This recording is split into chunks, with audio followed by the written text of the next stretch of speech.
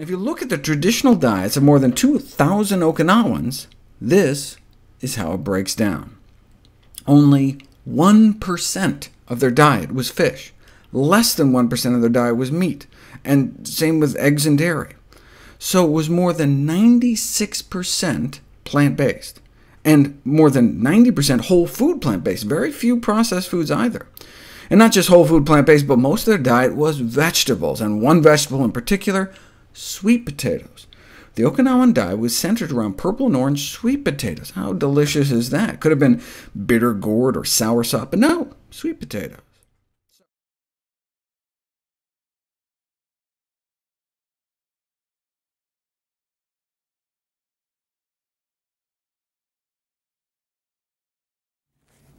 Alright guys, so as you just saw, it is the sweet potato that is the best potato, and the perfect potato. And the reason being is that, as you just saw, it was a staple in the Okinawan diet, which is one of the blue zones. And as far as personal anecdotes, I can share that. You can look at the bottom of this video and you can see some studies on sweet potatoes and their benefits. But these anecdotes, these personal anecdotes, may later be confirmed with science or not, because they are personal to me, and this is my experience with sweet potatoes. Number one, every time I would do a triathlon or some sort of bike ride or even a workout, it's always the day before or a few days when I have sweet potatoes, my performance would be just through the roof. Like, it was just my stamina and everything was just on another level.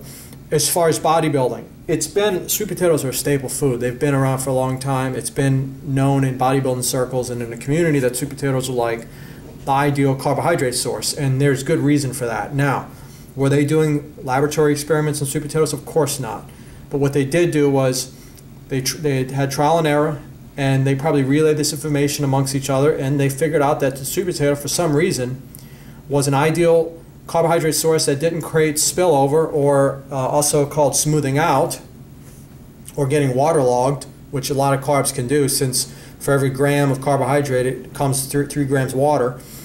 And there's no other carbohydrate source that I've used that would give me that fullness with being shredded and dry like sweet potatoes. In fact, if you look at this video, this is proof of that. This happened in 2014. It was the it was the NJ Central Pro Physique show. I placed 3rd in that Pro Physique show, and here is a snapshot of my pump right before stepping on stage. The night before, I had 2 sweet potatoes with a little bit of nut butter and a little bit of plant protein on top, and the pump was unbelievable. The fullness and dryness I had was just, it was epic. So check it out.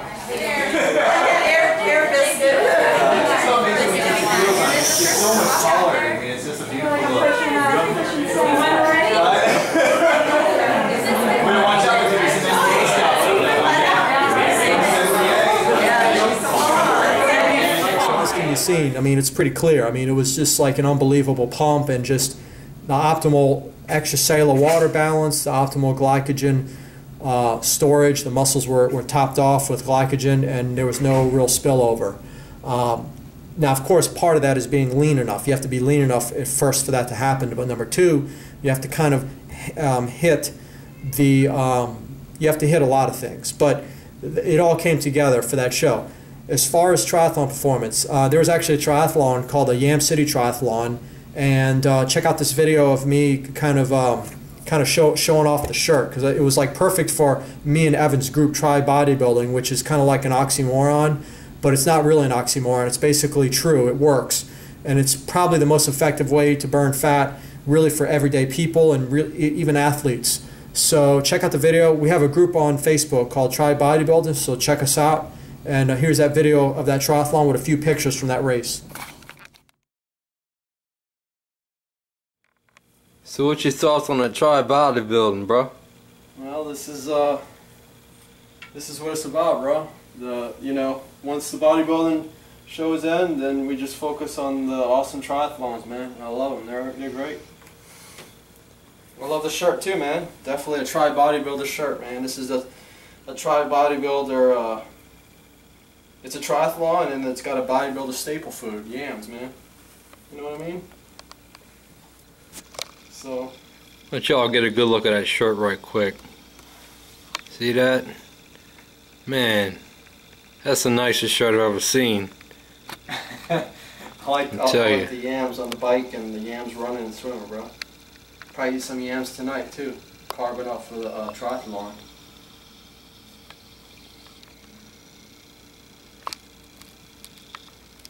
Signing off. Going to eat.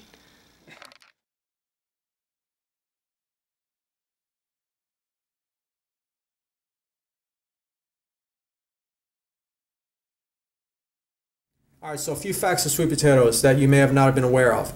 Number one, sweet potatoes contain compounds called phytochelatins. I think that's how you pronounce it.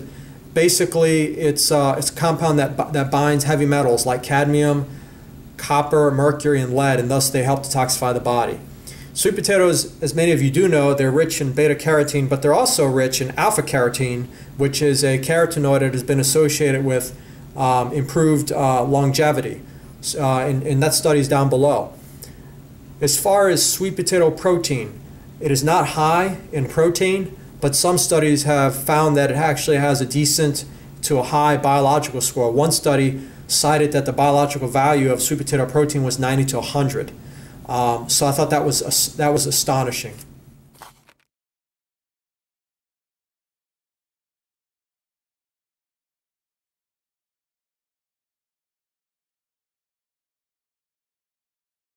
All right, those pictures of 8-time Olympian Lee Haney are for a reason. I had the privilege of meeting Mr. Haney in 2010 at a bodybuilding show in Mississippi. He was doing a seminar there. And one of the things that stood out was he was talking about he was going to come out with a new product, protein supplement. And he was going to incorporate sweet potato protein in that product. And he was a big proponent of sweet potatoes. Now, this is an anecdote, but here's the thing. He's an 8-time Olympian, so he's going to have some credence to what he says. He's got a wealth of wisdom and also experience. And so here's his product, and here's proof of me kind of verifying what I just said about me. Sorry guys, the battery ran out, but basically this is verifying what I said about meeting him.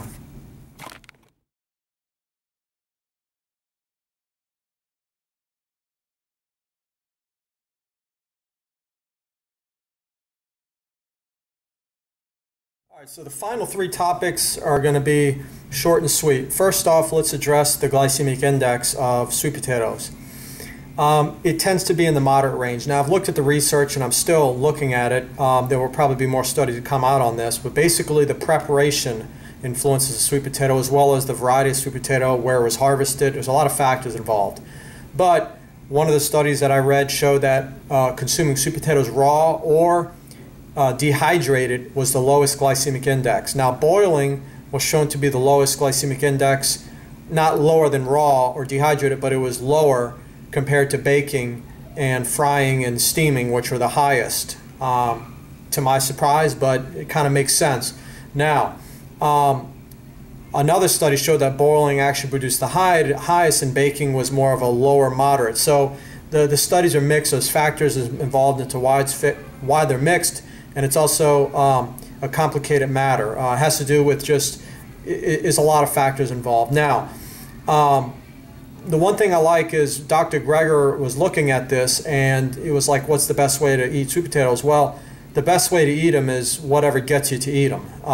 That's the truth. Not frying or anything, but if you bake them, which is what I actually like. I like to bake them and just stuff them with a little nut butter. That's my preference. Now, I do eat them raw.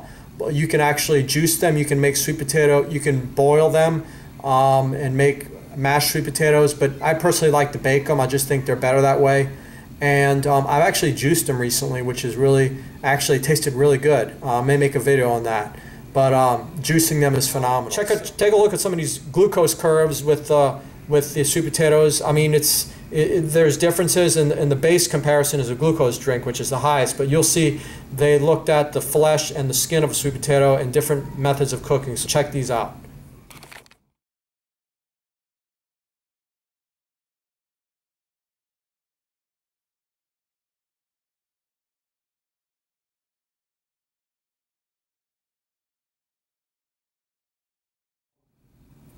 And one thing I haven't talked about is, maybe I have, but purple sweet potatoes are super healthy. They're super good. So, and they tend to be low in calories. Like one sweet potato is like 100 to 120 calories. So, even with a higher glycemic index, if it was baked or whatnot, which again is still kind of mixed. I tend to believe they're more moderate, but the glycemic load wouldn't be as high if you just have one or two sweet potatoes anyway. Plus the benefits you get of the beta carotene, the alpha carotene, the chelatins that bind the heavy metals, and the biologically high value of protein is just in the fiber, and the fact that I find that a lot of the sweet potato makes its way into the muscle, and it doesn't.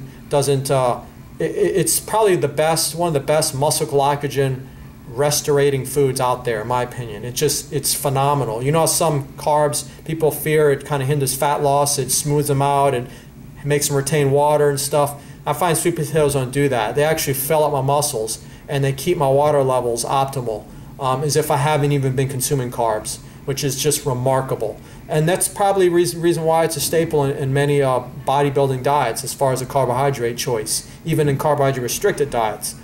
And it's a great source of carbohydrates and fuel for performance, whether it be whatever sport you do. About sweet potatoes I find it's really phenomenal is their satiety. They are one of the most satiating foods out there, and I think part of it is because that they're dense in carbohydrates, but they're good carbohydrates, and I mean good meaning probably one of the better starch-based carbohydrates out there. Technically it's a vegetable, it's a root vegetable, which makes it even more remarkable. But I find that it fills you up. It fills you up because of the fiber, probably, as well as the antioxidant capacity, as well as the fact that it's high in carbohydrates, which means it's going to bind more water. So if you were to have a sweet potato or two, and you follow that up with like a glass or two of water, it's going to satiate you just phenomenally. So I think in that regard, they're really fascinating. And so check out these graphs as well on the satiety index of sweet potatoes. And lastly, I'm going to let Dr. Greger finish it off for us here. There was one study that found some anti-cancer benefits of sweet potato proteins, one in particular.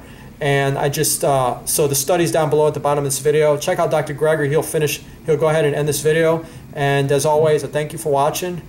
Feel free to leave comments and questions below. And hopefully you learned something new today. So tune in next time. They're not just packed with nutrition, but may have special cancer-fighting properties. In 1931, a unique protein was discovered in sweet potatoes. Later renamed, 80% of the protein in sweet potatoes is a type of protease inhibitor with potential anti-cancer effects.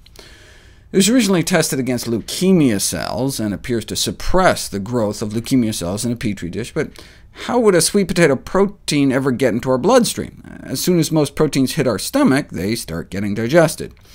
So they tried sweet potato protein against tongue cancer. Sweet potato constituents certainly come in contact with our mouth. Tongue cancer is often treated with chemo. However, most of the chemo drugs for tongue cancer have great aversive side effects, so it is indispensable for us to find other therapeutic strategies. Sweet potato protein rapidly diminished viability of the cancer within a matter of days, leading them to propose that sweet potato may be useful for human tongue cancer, but presumably not much else. Remarkably, though, this class of proteins doesn't just survive digestion, but may be absorbed into the bloodstream intact, and at least 2 of the 9 women with advanced cervical cancer they tried giving it to. So, most recently, it was tried on colorectal cancer cells, one of our most common and deadly cancers. Normally, we just surgically remove the colon, but that only works in the early stages, since there are often micrometastases outside the colon that can subsequently lead to cancer recurrence and death. And so we've started searching for anti-metastatic agents. And not only does sweet potato protein slow down the growth of colon cancer cells, but decreases cancer cell migration and invasion. Though sweet potato consumption has been associated with lower gallbladder cancer rates, it's never been directly put to the test. But what's the downside?